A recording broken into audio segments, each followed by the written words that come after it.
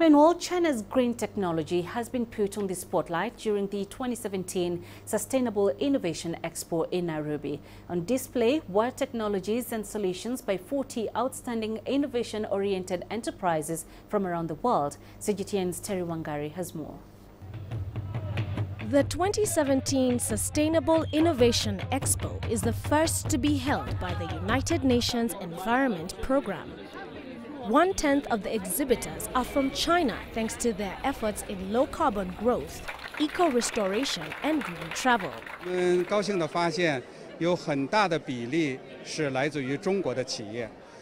We are delighted to find a big portion is from China. This demonstrates China has struck substantial progress in green innovation, and Chinese enterprises are more mobilized to go global to boost sustainable development and green transformation. On the one hand, this is a contribution to the 2030 Sustainable Development Goals of the UN. It also injects new vitality into the cooperation between China and countries along the Belt and Road, especially African and developing countries.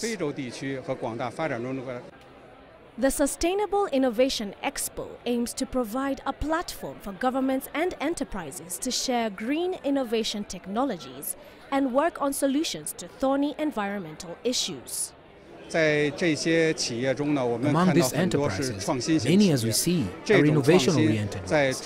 Innovation sprouted in China and spread to elsewhere in the world, bringing about common development opportunities and benefit to all countries. Therefore, we hope the UN Environment Assembly, as a global platform, will provide more opportunities for such enterprises to display their green technologies. In addition, we expect to promote more South-to-South cooperation among countries and among enterprises through this expo. The most outstanding technologies and solutions will be awarded with the UNEP Champions of the Earth title. Wangari, CGTN. For more on this important environment gathering, we are joined by CGTN's Soni Methu live from the UNEP headquarters in Nairobi. Soni, an important environment gathering is getting underway there at the UNEP headquarters. What are the key items on the agenda? Well, Penina, as you rightly mentioned, this year's agenda is actually a pollution-free planet. And there will be many discussions.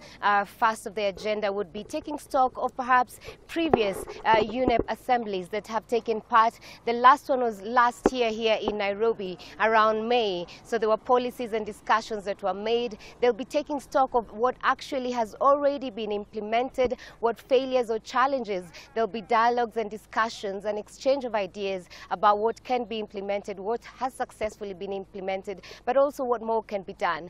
The main issues they'll be discussing is, of course, air pollution. This is an issue that is affecting most populations in the world, especially places like China and countries that are developing, but also land pollution. This is an issue mainly perhaps in Africa, where a lot of people depend on farming and they depend on also fertilizers. So soil pollution is another key issue, but also pollution of water. This includes lakes, rivers and seas. We've seen so many stories about cows or animals being found with plastic bags in their stomachs, whales being found in with a similar situation. So cleaning up the environment will be among the top key issues that the delegates will be discussing.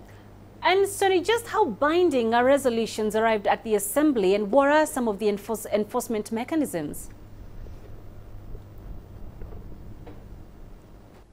Well, they are quite binding for the member states, at least all of them who agree to the policies that they come up with, at least by Wednesday. They're able to sign to these agreements. But implementation, especially for developing countries, has not been easy. And this probably due to financial challenges, perhaps even human conflict, and even sometimes corruption. So since 2005, the UN came up with an enforcement kind of policing, where they have inspectors, they have prosecutors, they have customs officials, but also a network to empower or equip countries that are not able to enforce some of these policies. But also the countries have to take their obligation in their hands. No one wants to be embarrassed by not taking these standards or maintaining the standards that these member states agree on. For example, in Kenya, we have like amazing environmental policies. We recently saw the ban of plastic bags. This is being duplicated implemented in most other African countries. So these policies seem to be working, however slow, but there's a joint effort, or at least initiative,